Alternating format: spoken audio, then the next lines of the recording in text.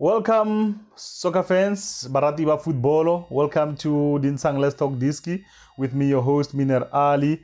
Yeah, welcome to the episode where we give you all PSL news, everything that making the headlines.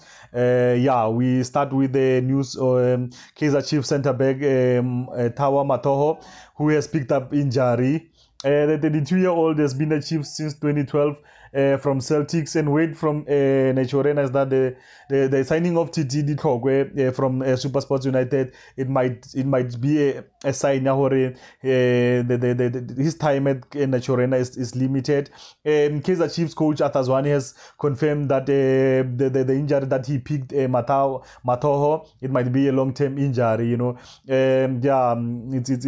it's something that Kaizer Chiefs fans who has been asking where's Saboni Mathoho on the starting lineup, and the coach has come and said he picked up an injury, which it might be a long-term injury for him. With the news that this contract is coming to an end in the next 6 months, we will keep our eyes and ears to the ground to hear what might happen next in that situation, and TS Galaxy has announced that they've signed Bennett Yakausi, former ASEC Mimosa striker.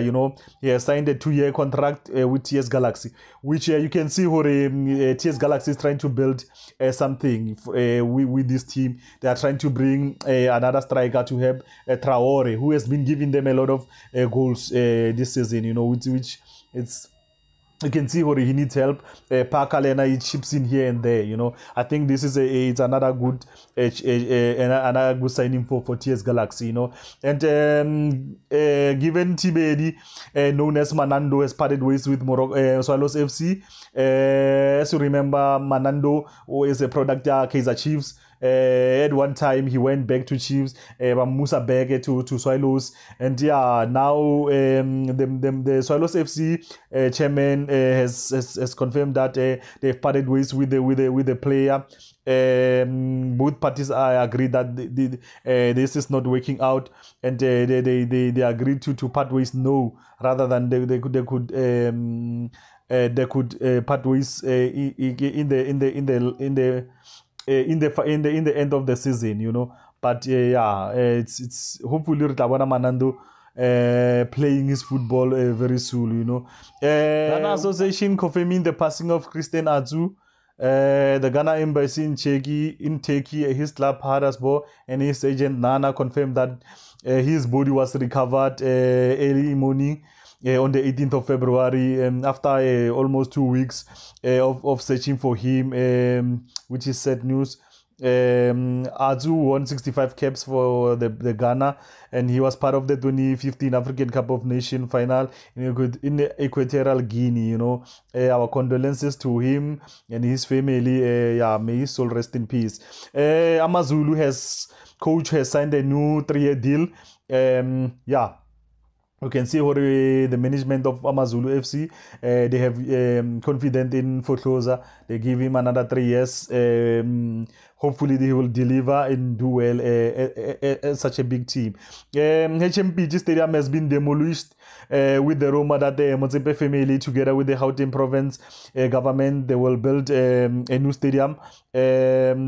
Which we know it's been a saga long, has been going for long. But renovate, but now it's been demolished because of Bunyopes and all those things. They were really mesmerizing it. It was no longer safe to be around it. It's good to see it's been demolished, and hopefully they will build a good stadium that HMPG will have HMPG. A new build ile sharp lona in quality state. It's on a level Orlando, so we which is good news. Butlem Konazi has highlighted that abonta his salary on social media. He put on social media how he was earning at Bidvest, which his contract read that 1 July 2018 to 30 June 2019 he was earning 195,000. 2019 to 2020 it went to 175,000. 2020 to 2021 he was earning 190, which shows that Bidvest, that's why they had so many quality players. They had a lot of big earners. If you had he was earning around about 195, close to 100,000. Players like Tyson, how much were they earning? With people saying that Kaizer Chiefs is the most paying team. The fact that South Africa, here in South Africa, we don't reveal too much the salaries of the players. It shows you that there's a lot that we don't know about big earners here in PSL. And hopefully he will find a team. He went on to say that go Power FM, that the reason he left Super Sports is because of they were trying to force him to take vaccine, his religion and whatever. He declined and he left the team because of that, because of he saw it was against his religion or against a vaccine. Hopefully Buhle will come back to the PSL and play again. Mamelodi Sundowns said to be one of the 8 teams to take part in the Super League that is set to start in August this year, which is it's something new. Exciting. They will be tested. Obviously, they are playing against one of the best teams here in Africa. Teams that are going to take part: we have Mamelodi Sundowns, we have Petro Luanda from Angola, we have TP Mazembe, we have Ohoroa. We have Wydad, we have Zimba, we have Experience, we have Al-Ahly. We will see how this one goes, and hopefully, it will be exciting as how much they hype it up. We hope it will be exciting. Chakuma Chumandele has announced that they will play their games in Bloemfontein. The statement read, "We are excited to announce we will be playing our home games at Dr. Pat Malebela Stadium." As we remember, Pat Malebela Stadium, it was a stadium that was used by Bloemfontein Celtics. Once they sold that status, people of Bloemfontein, I think it's a good move for TTM. They will definitely get support. People of Bloemfontein, they love football, but they've been starving to having a team. A good move for them, and hopefully the relationship will work. Mamelodi Sundowns has boosted their technical team with Michael Lofman as their set play coach. Lofman, who has a few coaching roles and development coach. He holds a UEFA license, sports in science, and has a coaching master's degree, and also a performance data analyst, which it shows how Mamelodi Sundowns, they invest in the technical team. They want to improve, in many aspects of the game, Michael Lofman is as he's been announced as the set play. They say he will focus too much on that, but knowing how Rulani Mukwena loves to work with workaholic people, I think he will want to rob him next to him and bounce off those energies between him. Lofman was with Orlando Pirates development team, hopefully the relationship will work. He will bring his experience to Mamelodi Sundowns and improve the team. As one can say, it's a well-oiled machine. Senzo Mbata will take over as the CEO of Botswana League. Senzo, as you know, Senzo is formerly with Orlando Pirates and Platinum Stars, and now he was at Tanzania. A well-traveled man. Hopefully he will represent that as well there, and all his experience and lead the Botswana league very well. Happy for him. In an interesting event that took place during the week, the war of words between Pitso and TS Galaxy coach. It really sparked an interesting thing, an interesting debate. It started with Pitso Musimani replying to statements Sessinzitenge coach Romovic when he was talking about the situation in Villa, how he left the team, and Pitso saying that he doesn't like the tone, coach Romovic. He knows Villa. He worked with Villa. Villa is a hard-working player and is professional, and he doesn't believe Villa could do such things, and Romovic then replied to what Pitso was saying. He said, usually I don't react to when he said he doesn't react when he sees someone whose emotions controlling him, but this time he will, and he hope Pitso this time he will like his tone. Villa had a wonderful career and he's a fantastic player.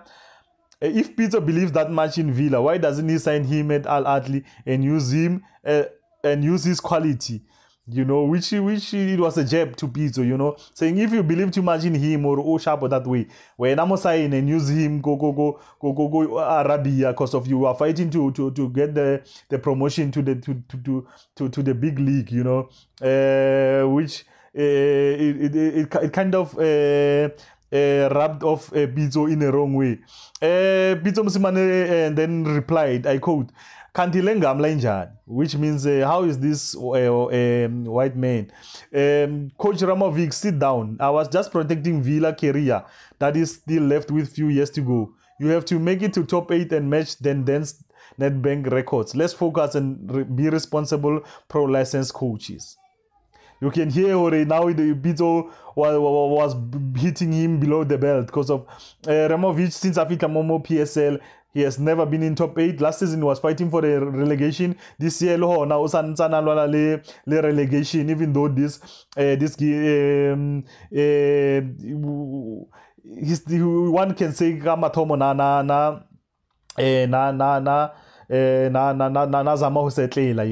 but we'll see how it goes, but it's not a nice thing to see the coaches change such ways more in the social media. We expect a lot, and hopefully it is the end of it, man. They don't take it far, but yeah, and then we saw the last 32 fixtures of NEDBANK Cup coming to an end, and the fixtures was held, and we saw big teams the avoidana, which we thought maybe we will see one of the big clashes, but yeah, now they avoided each other now. The NEDBANK fixtures, Orlando Pirates taking on Venda Football Academy, Golden Arrows taking on Royal AM, the KZN Derby, which will be interesting to see. Marumo Gallants taking on Mamelodi Sundowns, Chipa United taking on Mpeni, home of defenders, and Dondolo Stars visits Amazulu. This one is going to be interesting.